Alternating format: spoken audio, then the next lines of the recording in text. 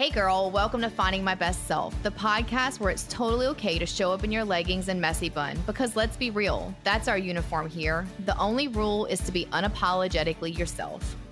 And I'm Mandy, and joining me is Pam, the queen of finding the silver linings. We're here to share laughs, tears, and everything in between. Think of us as your new best friends with some stories to tell and wisdom to share. From face palms to victories, we're diving into the journey of self-discovery, wellness, and what it means to truly embrace who you are. So whether you're conquering the world or just trying to find your phone in the black hole, purse, we've got you covered. Because here it's all about encouraging you to lace up those sneakers, or don't, we're not judging. And join us as we explore what it truly means to own your confidence and find your best self. So pour yourself a cup of coffee or a glass of wine and let's get into it. Hello and welcome back to another episode of Finding My Best Self. Today I have with me myself and Mandy and Allison, and I should have asked you how to pronounce your last name before we got on because I will totally screw it up. So I will let Allison say her last name for you guys, but Allison is a wife and a mama, and she wears so many hats. So I told her that too. I was like, I typically would go down the whole list, but I will probably say a lot of those names wrong too. And there's a lot of them. So I'm going to let Allison tell you guys about herself. So Allison, just a little bit about who you are, what you do, your husband, your children. Sure. So last name is Cazenave. I'm Allison Cazenave from Houma, Louisiana, and I live in Thibodaux, and I am married. Don't ask me how many years because I can't count in my head. We've been together since 2007, married in 14. I have a 7-year-old and I have a 2-year-old, and life is just wild. For my trade, I am a registered dietitian. I'm also an online health and fitness coach. At my full-time job at Mary Bird Perkins, I'm an oncology certified dietitian. So I work with cancer patients throughout their treatment journey and after as well. So we also have survivorship clinic where we work with them after they're done with treatment to help them get to their best self once they're done. Other credentialing that I do have is an integrative and functional nutritionist. That is my most recent credentialing, along with a certified leap therapist where I work with food sensitivities and helping patients figure out specifically what they are sensitive to, removing it from their diet and following the LEAP protocol so that they feel better immediately. That's so much. I know. That's so amazing. How do you Oh, and I have my own personal online private practice. Sorry, I forgot to mention that. I do that on the weekends. I'm like trying to keep up with you saying them all. And all I can think while you're saying all this is, how do you even keep up with life? Or, I know what it's like trying to keep up with one full-time job and now starting MBS Fitco on the podcast. So I'm like, I don't know how you keep up with all of that. You wake up before everybody else wakes up and you go to bed when everybody else kind of has been asleep. It's just longer days and time management, I guess. Mm-hmm. That goes into what we were talking about before on the podcast. And I find that that's like a trend that we're seeing is waking up before everyone else. Like that's whenever you have to get that time in for yourself. Yeah. Yes.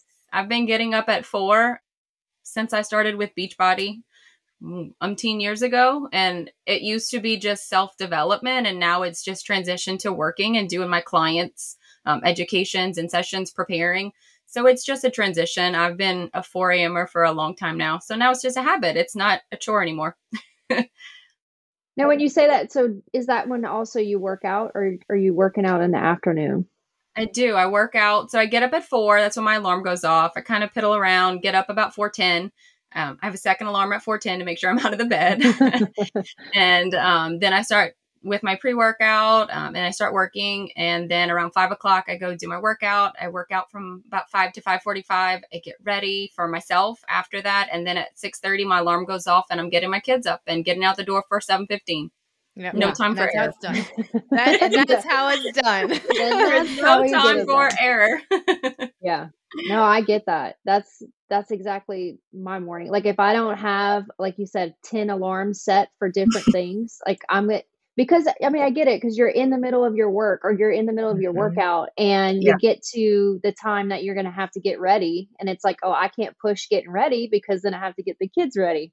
And so it has to be structured in order to fit it all in. Absolutely. Well, going back to your work, is there anything specific career-wise that drove you to wanting to do each of them? Like, I know that it started with oncology, but what has kind of been the progression to get all of these certifications? So starting with my clinical career, I started in the wellness field when I got my registered dietitian. When I became a registered dietitian, I started in the wellness field. And then from that job, I was actually not even in the dietetics field for a while. I couldn't find a job locally. So I was doing more retail, and then got a job at a local hospital and have kind of just transitioned from that within the clinical field. I started as an inpatient dietitian and was kind of nicely forced into the oncology world. And the certification on that end was merely for self-development and education, because I had no knowledge. I was brand new.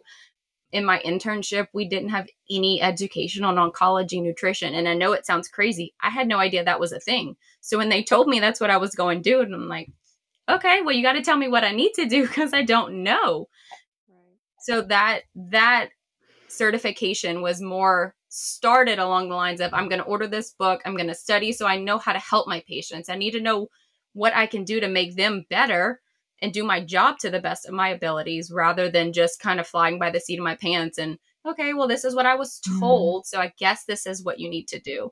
So it was more just kind of on my end. And then I've been an oncology certified dietitian for about 4 years. And as of last October, with my private practice, really got into the integrative and functional nutrition aspect, because I wanted to look at the body as a whole. I didn't want to just look at food.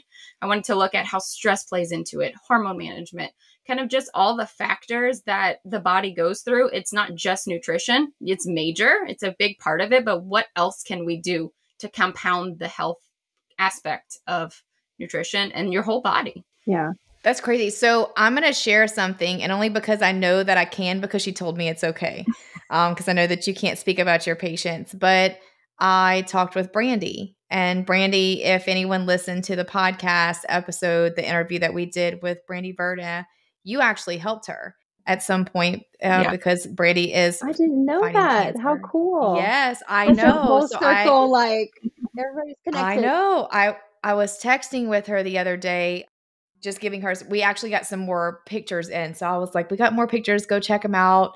And then she gave me some feedback from her doctor that she recently got. And I told her, for whatever reason, the podcast got brought up, and I was like, we have someone coming on who's, does oncology or whatever. And she was like, oh my gosh, is it Allison? Please tell me it's Allison.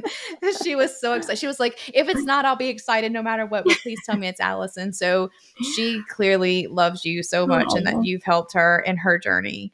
So I wanted to tell you that's all that I wanted to do when I started. And same with my practice outside is, so when I'm in the cancer center, there's that aspect, but there's so much more help to be had outside of that. And as a dietitian, it's scary to do it on your own. So if you're not in an outpatient facility, a clinic, it's just, I feel like it's such a underpushed opportunity for health, because a lot of our health crisis starts with exercise, movement, nutrition, food choices. And we live in South Louisiana.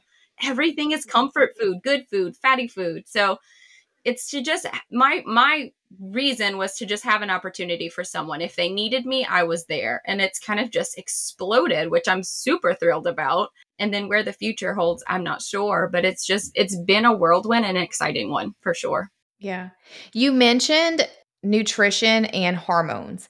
And so Mandy and I recently had a conversation about this. This was just a personal conversation her and I were having about how eye-opening it was for us whenever we found out about the correlation between what we eat during different times of our cycle in the month and how much it can help how you feel, just because, us women, we have at different points in our cycle, with the hormone levels fluctuating, that there's actually protocol for the different types of foods that you can eat to help you to feel better and not have those, those waves and those ups and downs during the month as much. Isn't it And so that incredible? that's crazy to me. I wish I would have knew about that a long time ago, because it would have helped a lot of months of just struggling and pain. But it is even the workouts, tailoring your workouts for that certain time too. So it's definitely intriguing, and that's why another reason why I wanted to have you on here, because not only, back in our Beachbody days, we just connected on health and fitness and all of that, but just it's really inspiring to see what you have done and what it's taking you to, and opening that conversation that I think need, like you said, there's so much to be had. So yeah. So I know you said that you don't have necessarily any sort of pivotal moment in your life, but is there maybe anything that you've maybe dealt with just recently personally that's kind of, I guess, in your career or in your personal life? Personal life, always. And then career-wise was starting this. So just kind of backstory, I dive everything head first. I'm just like, I'm going to figure it out later. Mandy can attest to this. When I started Beachbody, didn't second guess it. I thought it would be cool to be on TV. I was never on TV, but it was still cool. Mandy got the TV time. I did not. And then like with this side, I was call it a gig, but career, a friend, another dietitian said, hey, you want to do this at the same time? It would be cool, like to help people. And I'm like, sure. So, I didn't even ask questions, which is interesting. And then my husband has been ill on and off for about 5 or 6 years. So that's kind of been hard. I'm kind of the go to work mom, and then I come home and he's there helping with the kids. So it's a little different life than I expected. When you think about when you started the marriage with 2 working individuals, that's kind of what you anticipate, and you don't expect at I'm 35 now. So 30, that your life is going to be turned upside down, and you're not a 1 income household, but a 1 working parent household. It's different and it's difficult, but you adapt. And I didn't even tell him that I was starting this. I didn't tell him that I was starting the new education that I was doing. I'm focused on improving me so that I can improve us as a family and as a couple as well in the future. So that's kind of where my grind and hustle comes from, is how can I make us in the best position for all the opportunities that may come, I love that.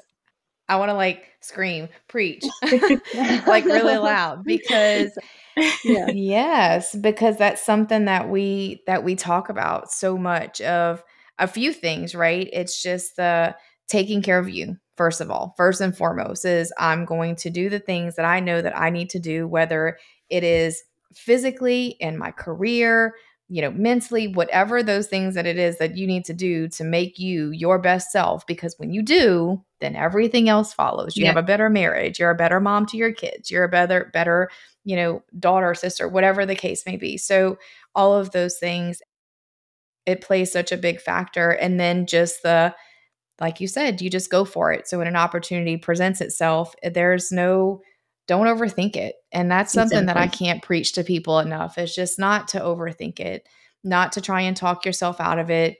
Don't play the what if game. What if it doesn't go right? What if I fail? What if? It's just go for it. And so like you said, you just don't even think about it. Just, sure. Okay, let's go. Maybe think a little bit, but don't just dive in freely. Not too much. Not too much. One thing that I've always told people, when I first thought about doing MBS, because Mandy and I laugh, her and I are very much like that too, just like you, is that, we think of something and we're like, oh, okay, I'm gonna do this. Okay. Something else comes up. Oh, great. Let's do that too. And then, and then sometimes we're like, oh, maybe I shouldn't have done that. So let's, try something else. But so this time around, I did take a little bit of time to think about it. Not a whole lot. It was 2 weeks. But what I tell people is that when you can't stop thinking about it, when it stays on your mind, then you need to do it. It's meant to be. Absolutely. Yeah, for sure. Well, and I think that too, because,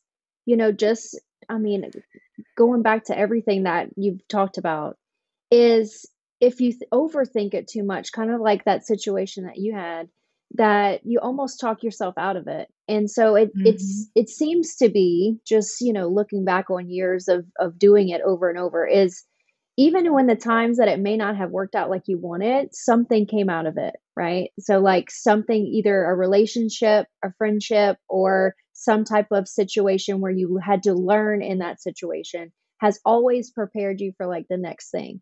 And so I can honestly say that about you, Allison, because even going back to, like, I keep going back to Beachbody because that's just, yeah, I knew you before that, but like I got to know you even more then. And I feel like everything that you did there, you have brought into what you're doing now, just helping people, even creating things, all the graphics and everything we had to do back then, like all of that has, it's helped with now. Our feet cut out. Gosh, I sent her a picture the other day, and it was a graphic that I made a long time ago. I don't even know what it was on, and my feet were cut off, and I'm like, and like blatantly cut out.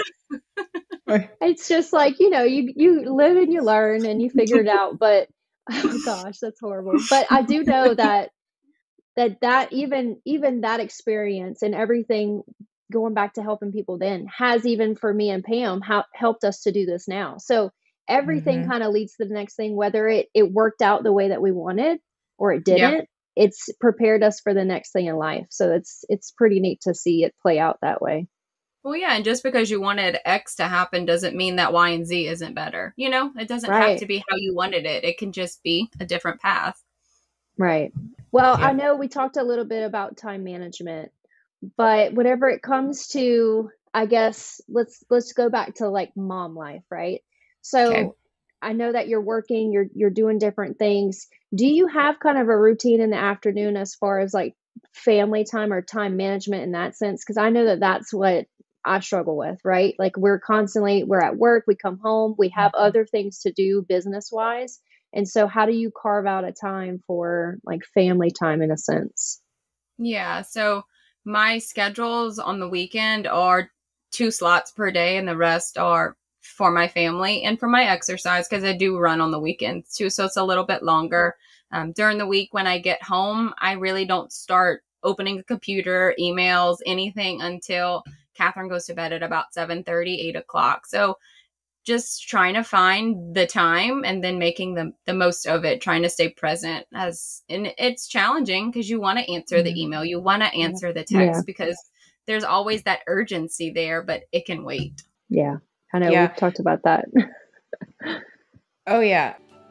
This episode is brought to you by MBS Fitco. Excitement is in the air at MBS Fitco as we prepare for our upcoming launch. We're introducing a line of premium activewear designed to seamlessly fit into both your workout routines and daily life. Our versatile collection is perfect for your workouts and equally suited for your day-to-day tasks, ensuring you look and feel your best, no matter the occasion. It's not just clothing. It's a commitment to self-care and embracing your best self. Be the first to experience the fusion of style, comfort, and functionality. Subscribe to our VIP list and follow us on Facebook, Instagram, and TikTok for insider information and exclusive perks available only on our launch day.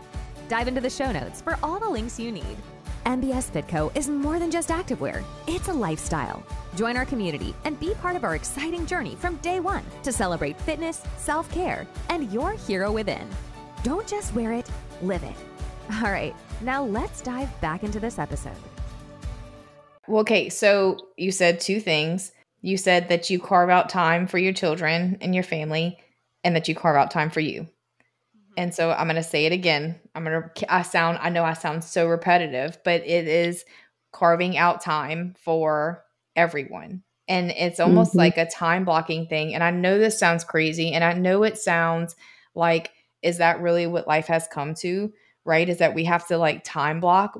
But when you're busy, and everyone has, in this day and age, everyone has so much going on, right? Everybody is so busy, whether it is between, again, their family at home or their careers or the birthday parties and the bridal showers and everything. There's always so much going on. Someone wants you to go hang out here and there. And it's so, how do you make sure that you are still having that one-on-one family time, and how you are still going to make sure that you have your me time? And it's putting those first, and you have those times scheduled in. Like that is, so it's just as hard as it is to say no to responding to the emails and stuff like that. It's also saying no to people when they're like, oh, well, there's this party or hey, let's hang out. It's, well, no, that is this time, or sure, we can come, but we won't be there until this time, and it's not just because if not, then you're giving your life away to whoever else. Right. And I think that that's what's most important in what you said is that it's carving out that time and making sure that you follow that and as much as you possibly can. So that's really important. Okay. So let's talk about nutrition because that is a lot of what you do, right? Right. The majority of what you do falls back on nutrition. So, and a lot of what we talk about on here is just physical fitness and being active and stuff. So I want you to really talk about the correlation between nutrition and fitness, because I know how I see it and how I preach it and how, that as much as physical fitness is important, nutrition is really important. Yeah. And so, yeah. in Agreed. your professional opinion, because you're the professional, I say it and I'm just, oh, you just work out, you're just beach body girl. So, well, you can't out-exercise a bad diet. So you have to make them pair. You have to marry them. And I'm not saying that you can't have a good bowl of gumbo. It's all about balance, and it is about movement too, but purposeful movement. So I love to tell my patients that just because you walked up the stairs to go fold your clothes doesn't mean that that's your exercise. Like I need you to get your heart rate up. And if that's what gets your heart rate up, we'll work on getting it a little better. But we need purposeful exercise. And specifically as we age, we lose muscle mass. Females in general, body composition is the bigger topic than just weight management. And it's under conversated piece. It's not talked about enough. As far as your body composition, how much muscle you have compared to how much body fat, to your fluid.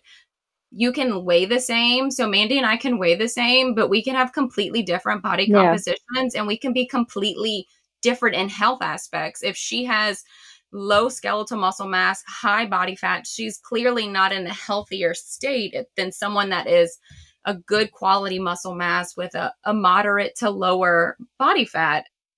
So when we're looking at just food, nutrition, physical activity, movement, your body as a female, it all plays together, but it's so hard for females in general, males as well, but more females because we're so hard on ourselves. We're so critical. We want to look this way. And then when we don't, we just self-sabotage, and sometimes, Yeah, we know all too well. But we it's do. True, though. Yeah, I honestly think that that's something that we've also talked about. Just going back to that time where we were super critical of ourselves, and that's something that we're trying to bring awareness to. Also, is that what happened 5-10 years ago is not going to be the same case now. Your body, like you said, your body composition or just how your body runs, something that you did then is just, it's not the right course of action for you now to get the results that we ultimately want to see. Yeah. I know I've dealt with that a lot recently because I am very young to be going through this, but I'm actually going through perimenopause right now. So my diet and nutrition has totally changed on me because of that. Like my hormones are not the same. And because of that, like my diet has to be different. It's crazy because I noticed that the way that I used to eat let me step back before I say that. So you said that about the body weight, about how two people can be the exact same weight, exact same height, exact same everything, and have different body composition. So I've kept all of these pictures over the years. I have side-by-side pictures of me when I was at my absolute best as far as body fat percentage goes. And I think I would think I was right around 147 pounds at that time. My body fat percentage was down to, it was like 15%. But I was in a size 2 at the time. But I also have pictures of me at 147 pounds, and I have no idea what my body fat percentage was, but I was wearing somewhere between I was wearing a size 8 in clothes at the time. So it's crazy to see and to understand that when it's, your body fat percentage, your muscle mass, all of that makes such a big difference.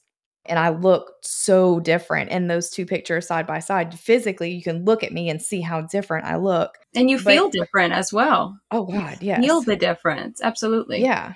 And so what I was going to say, so going back into how, my diet at that time when I was eating and cutting fat and working out the way that it was, I have attempted to try to eat like that now. And my body is like, no, no. And it's all just because my hormones are so different. And so I've learned that I have to eat a different way now to, to maintain where I'm at, because I can't eat that way anymore. So it's the nutrition side is just, it's so intense and it's so unique. But I see people a lot that are like, I work out and I work out and I work out and I'm not losing weight. And I'm like, well, what are you eating? Because the nutrition is first and foremost. Yeah. Like it's really an 80-20 in my opinion. Like it is so much more the food that you're eating than the workouts that you're doing. And also the quantity. I feel like kind of since I've gotten into this side business, the volume of food and calories that people are eating is so marginal compared to their needs. So we all have an estimated nutrition needs based on your body composition, your weight, your height, your age, your gender. You have an estimated needs, and we have to eat enough to even be able to lose the weight and the body fat. And then it's eye-opening to see that when people go on diets, they restrict so much. And like you're saying, they work out, they burn all the calories, but they're not fueling. They're not giving their body even half the nourishment that they need to meet that goal. So how is your body going to keep running, keep kind of mastering everything it has to do if you're not fueling it, Yeah. So polar opposite too, right? So a lot of people immediately think like, oh, I'm eating too much. That's why I'm not losing. Whereas some people, it might be the complete opposite, is that you're not eating enough in order to lose the weight. And again, that is what I started to notice is at that time when I was younger, when I was 10 years younger and able to cut fat and all of that stuff, is I was able to work out and eat this many calories, and I was cutting fat and all, like gaining all this muscle and stuff. And I couldn't do that now because my body will not, like I require a little bit more calories and a different type of calories in order for my body to cut. And it's been a struggle, right? Because after years of me doing that, and I'm like, I'm eating the right things. I'm doing what I was doing before and it's not working. Why is this not, what is wrong? And it was because I wasn't taking in enough calories. I wasn't eating enough. I was really and truthfully, I was starving myself. Starvation. Absolutely. And just not knowing. And I thought I was like, I'm doing what I was doing before. And so as our bodies, as women, as we change, hormones change and we get older, a lot of things change. And it took a lot of understanding for me to, and it's not talked about enough. It's like you said, it's not talked about enough that for people to know and understand this, that, that your bodies change. And also just metabolism in general slows down as we age too. Mm-hmm. On top of that. So it's fun. It's fun being a female. Well, and that's literally the conversations we've had. We're like, man, at some point it just seems like it goes downhill, but it really doesn't. It's just you have to change up and be open-minded to doing something else that you wouldn't have thought to do. Like I've tried, everything under the sun, I think, at this point. And going back to you just doing the food sensitivities. A couple of years ago, I did one of the tests for food sensitivities, and I was curious. I was eating the rice, the chicken, the broccoli, all these things, and I was breaking out in rashes and bloated and just feeling disgusting, really. And come to find out, I had a very high food sensitivity to broccoli. And so anytime I eat broccoli, like I have those same reactions, and it was the healthy food, right? It's like, how is the healthy food making me feel like garbage right now? And it's because of the sensitivity. So, yep. Leave it to Mandy. It made me laugh. I want to be like, we're all doomed. We're all doomed. Downhill. It's all downhill. I'm reaching 40 right now. So, it's good times. That's why I said, like, this perimenopause thing. I'm like, what the heck is this? What is going on with my body? I don't like it. Make it stop. Yeah. Yeah. And then somebody commented on posted a picture of me working out last night or whatever. They were like, you look like you're 25. And I'm like, yes, getting younger. My body's not telling me that. But if I look that way, then great. That works. Oh my gosh. Well, if we had to switch gears and talking about just doubt and uncertainty, whether it's your professional life or your home life, like, is there any kind of like doubt or uncertainty that has kind of like stopped you from doing things? I mean, I know you go full in and go full force, but I feel like we always have those kind of like self-doubt moments where Sure. it's like, okay, am I on the right path? Am I doing the right thing? So what would that have been for you? Yeah, I mean, I'd say yes and no. Like I mean, same as Beachbody, we're going to keep going back there. But, when you do so well and you get so amped about something, you want to know how you can do more. And there's only so many hours in a day. So like I work 8:30 to 4. No, I'm sorry. I work 8 to 5. I don't even know my hours at this point. And then you come home and then you find time to do the other things. But like, what if things could be different? But the doubt creeps in. Well, this is a great job. This is a stable job. What would life look like elsewhere? Not job, but maybe do what I'm doing on the side full time. But it's always terrifying. Always. I can't jump full in on everything, right? Have to have some doubt and some fear. Well, I mean, we can. I think it's just, I don't know. And I feel like that goes back to just that personal development that you take time to do. Because if we're constantly in our head telling us, oh, well, it didn't work out before. So who's to say this is going to work out? Like, am I wasting my time putting my energy into something? But a lot of that gets validated whenever you feel that sense of purpose and things are going the way that they should be going. Then it's kind of like you have to reassure yourself, like, I am on the right path, doing whatever I need to do. Yeah, that's where for me that's where a lot of the journaling comes in, or just the little bit of time that I take to just sit alone in my thoughts. It helps with that a lot. But for me personally, that's where I'm able to work through those thoughts, because they pop up so much for me. They do, personally. Yeah. So what is one piece of advice, if of all the advice that you can give with all the hats that you wear, what's the one piece of advice that you give our listeners based on something that you've learned in life? Go for the biggest and the hardest dream, because every step along the way is going to get you a little bit closer to something. Even if it's not where the dream is, it's things along the way, and that's your ideal dream. So everything will fall into place. Don't change gears. Don't give up. Just keep going, no matter how long it's going to take you, but you'll be happy if you keep going. Yeah. I just love don't that. stop. Yeah.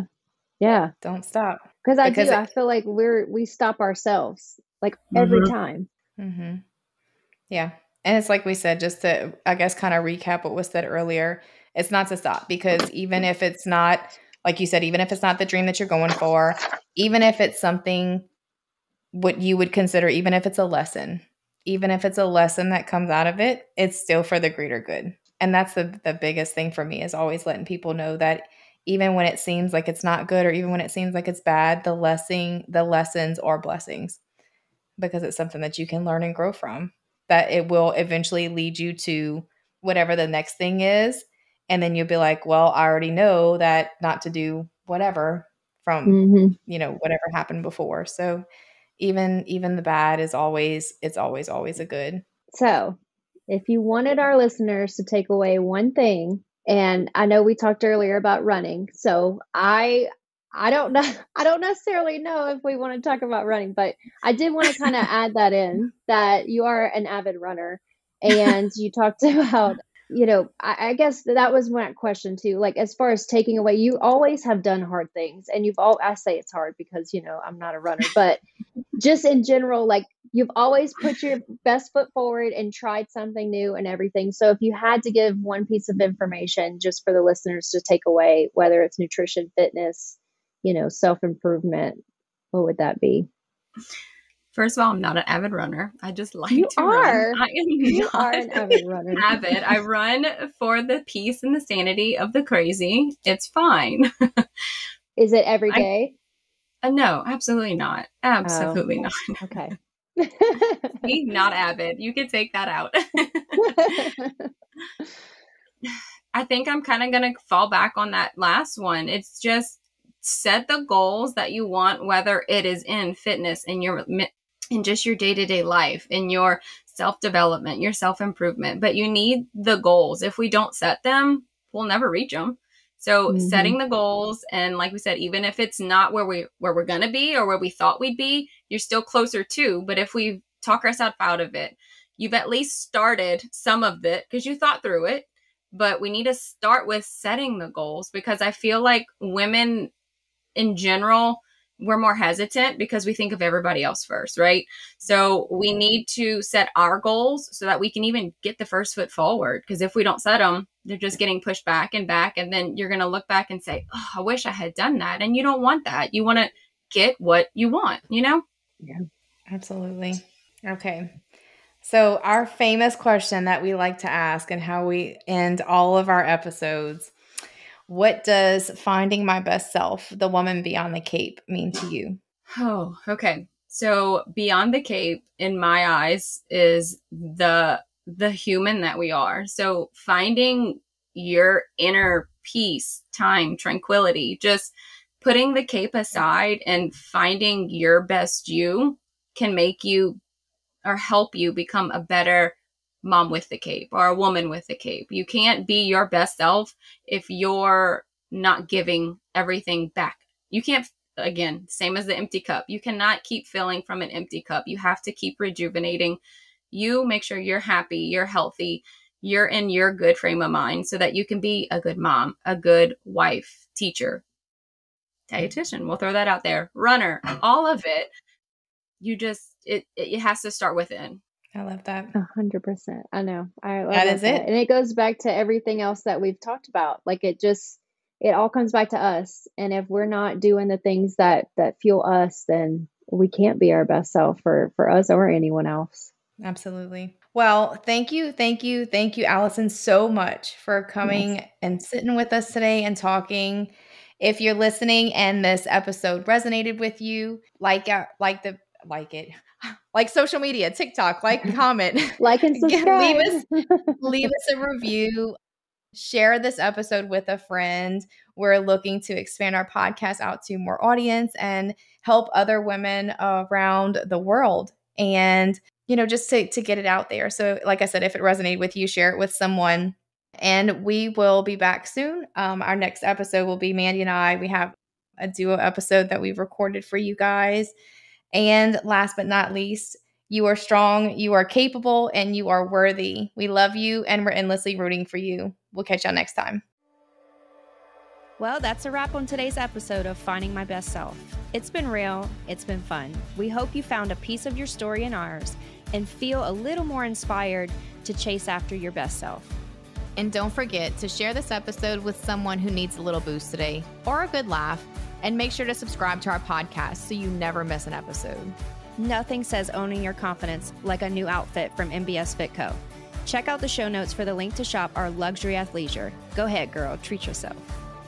And if you've got a story to share or a topic you're dying for us to cover, drop us a line. Our email is in the show notes. Just reach out and let's keep the conversation going. So, until next time, keep owning your confidence, embracing the chaos, and remember, the best version of you is just an episode away. And again, we love you, and we're endlessly rooting for you.